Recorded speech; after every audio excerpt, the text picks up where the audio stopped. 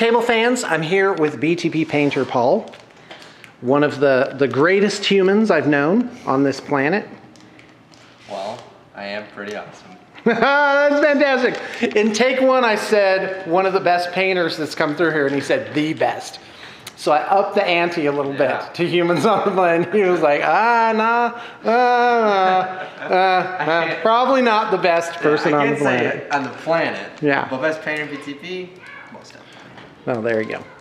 All right, so I've got my young daughter here today, and we were going to go to the corner store and get a treat. And we asked Paul if he wanted a candy bar. And I don't know.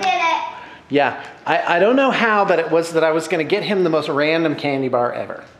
I just said the weirdest candy bar. Yeah, it happened. Yeah. So what did we end up getting? I have an Idaho Spud. Okay, an Idaho Spud. The candy bar that makes Idaho famous. Really?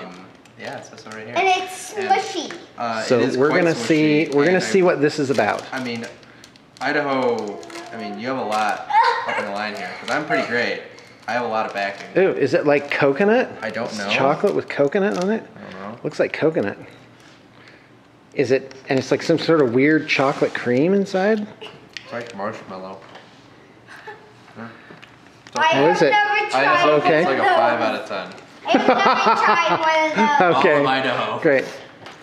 Yeah, the other day, Alora managed to offend all of Europe. Oh, good. No, I'm kidding. Well, but she did say the Eiffel Tower wasn't that great, so. Well, I mean, if someone came to the U.S., would they have to think everything was great? Yeah. Probably not. Probably. Really? Oh, okay. There you go. Fantastic. Let's alienate our fan base. So anyway, all right, listen up, guys. We got some Eldar to show you, and take it away. Tell us all about it.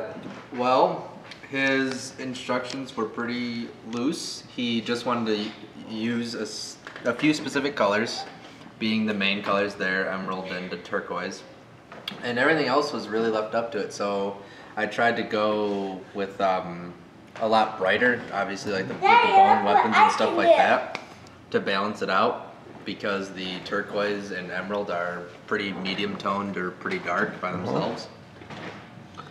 And yeah, that was pretty much the whole idea behind it. Everything else was pretty self-explanatory. He wanted the bodies and gems and stuff a specific color, and that just left me to fill in the gaps. So I tried to balance out a lot more darks and lights, so I went with the engines being super dark and the weapons being super bright. Right. Well, and the thing is, because people think like everything needs to be painted and it doesn't. So I like how the weapons, they've got a lot done on them, like especially the fire prism turret. Yeah. Has like a ton of jewels jeweled out on it.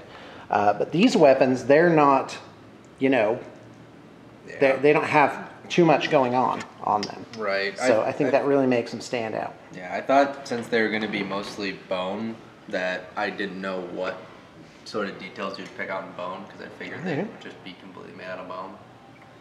All right, that's fantastic. And there's a ton of magnetized parts here. Yeah, all the magnetized parts and for everything. Incidentally, just so you guys know, a lot of times when I'm doing these videos or you see anything around the studio, it's not done yet.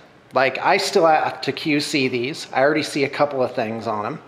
And that's all right, because when you're an artist and you're like, have so many details of a project, it's easy to overlook something. Yeah. And then, of course, the client gets pictures, and then the client gets to have them in their hands before they finally get that real final check off. So anyway, that is what we got. Yep. Any items of personal interest or note?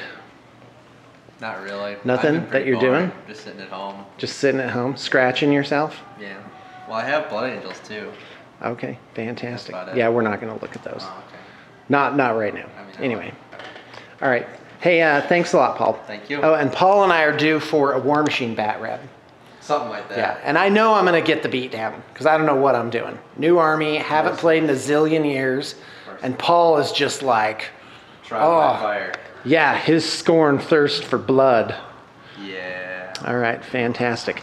Hey, Goon, are you having a good time over there? Watching Rapunzel on YouTube. Okay, sounds good. Yeah, geez, YouTube. All right, thanks for tuning in, and contact us at projects@bluetablepainting.com to set up your army.